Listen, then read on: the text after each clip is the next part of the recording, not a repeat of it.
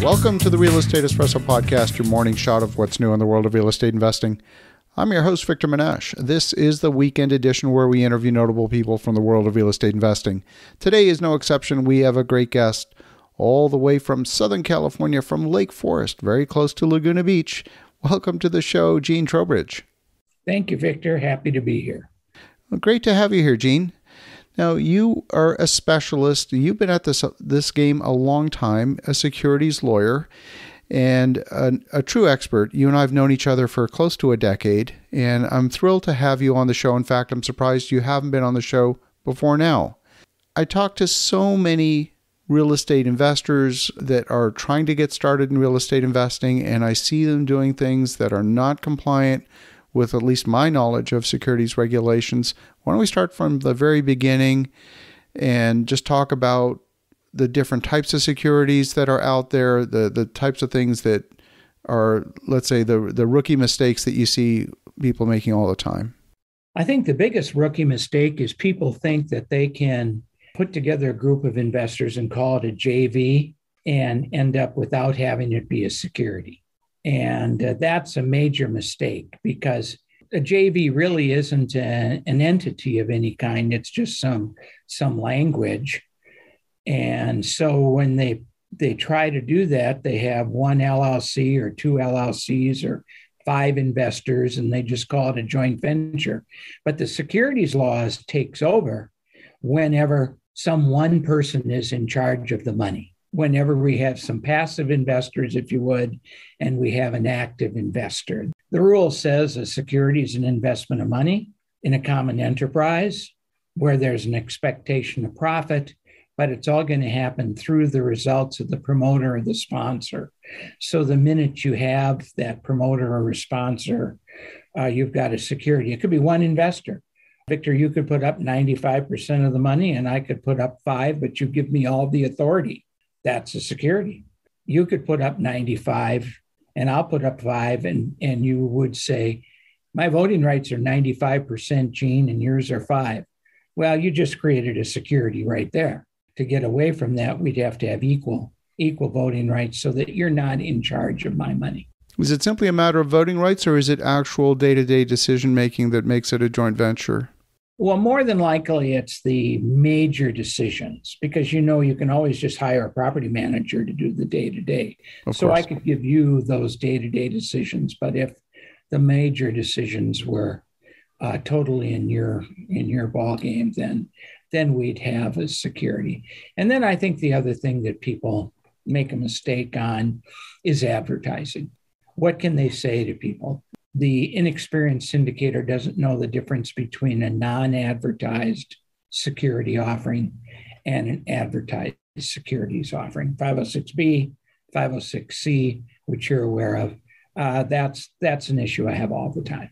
I'm pleased you started there, because I think there's a lot of people out there, like you said, that think they can circumvent securities regulations by simply calling something a joint venture without it being a true joint venture in fact. And it's really the substantive facts underneath what you call it that rule the day, rather than what you call it.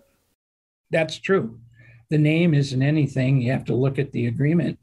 And really, once again, if there's someone who's in charge of your money, a long time ago, the government decided they had a vested interest in protecting you.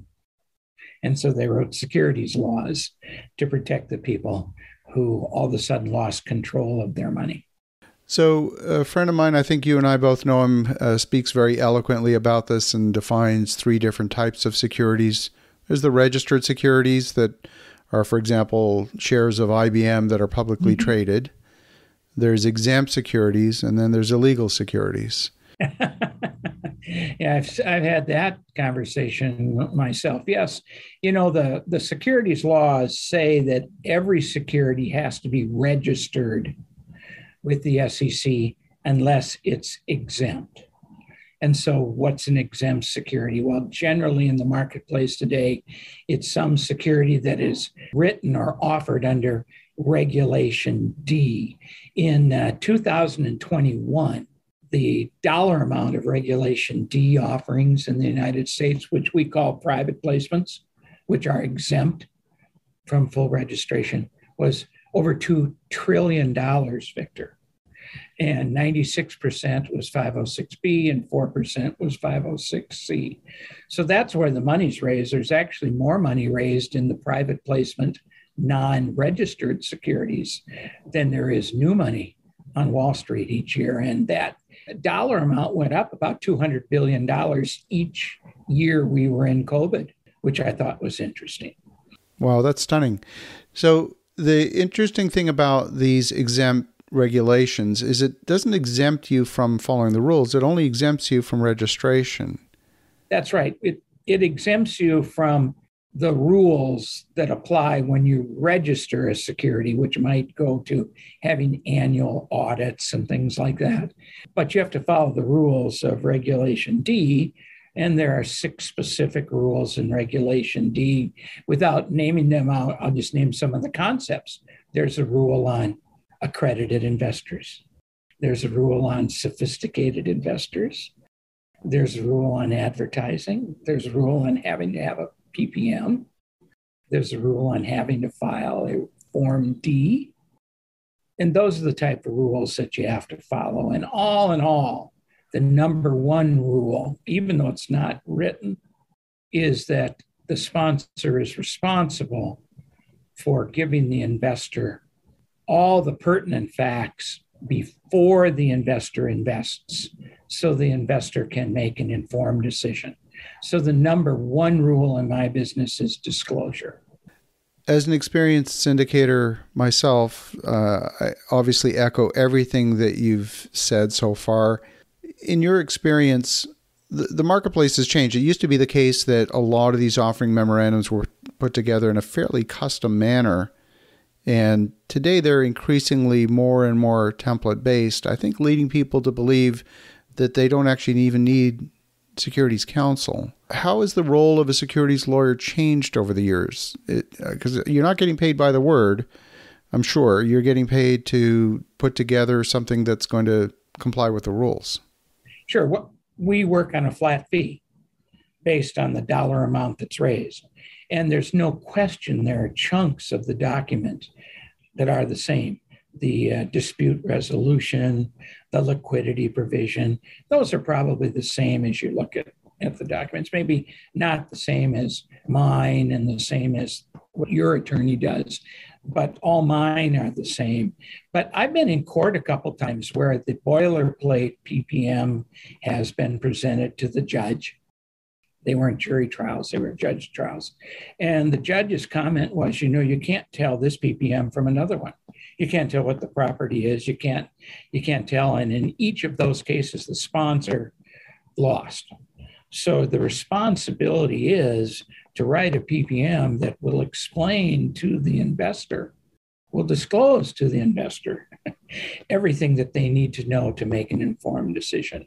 I don't think our role has changed. I see a lot of stuff online where people can download private placements and documents. And I guess if I had gone to the third mistake that I see people making is using a canned presentation. The offering memorandum, the company agreement, that's a piece of legal work. And that would be the unauthorized practice of law if you did that. Can you talk a little bit about the merits? You mentioned 2 different offering types. There's the 506B, which allows for both accredited and non-accredited investors, and 506C, which is accredited only, but also offers with it the possibility of advertising the offering more broadly, where non-solicitation is an absolute requirement of the 506B. You mentioned that the marketplace seems to be heavily weighted towards the 506B offering. Do you have any other thoughts on the merits of one offering type versus the other? I think the reason 506B is the most popular is that if you are going to take accredited investors in, all they have to do is check the box and self-verify that they're accredited. And then you can take people that aren't accredited.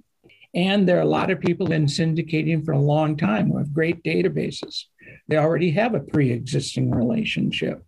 They don't need to find new investors. My most prolific client, Victor, has done 100 offerings with me since 2014, and they're all between $1 million.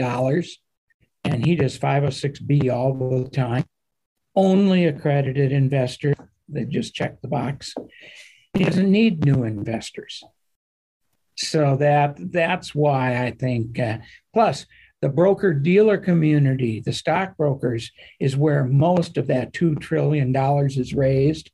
And they all have databases, Rolodexes, if you would. And they have a previous relationship with all their investors. So they're not advertising for new investors for this offering. 506C, the problem is you're going to have to get each investor to opt into some third-party verification that they're accredited, and experienced investors with you won't want to do that. So it's a burden. Very interesting. Well, Gene, if folks want to connect, if they want to learn more, what's the best way?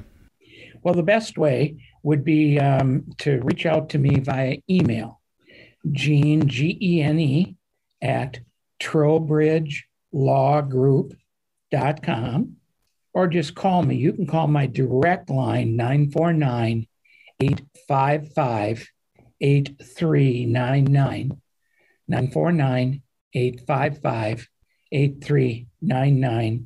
And I'm in Southern California, Pacific Standard Time. I'm up early because, Victor, everything's East Coast for me. So I'm up early and work late, so they can always reach me. This was fun. Thank you. Fabulous. Well, Gene, love the perspective, love the education. For the listeners at home, definitely connect with Gene Trowbridge at trowbridgelawgroup.com. The link will be in the show notes. And in the meantime, have an awesome rest of your weekend. Go make some great things happen. We'll talk to you again tomorrow.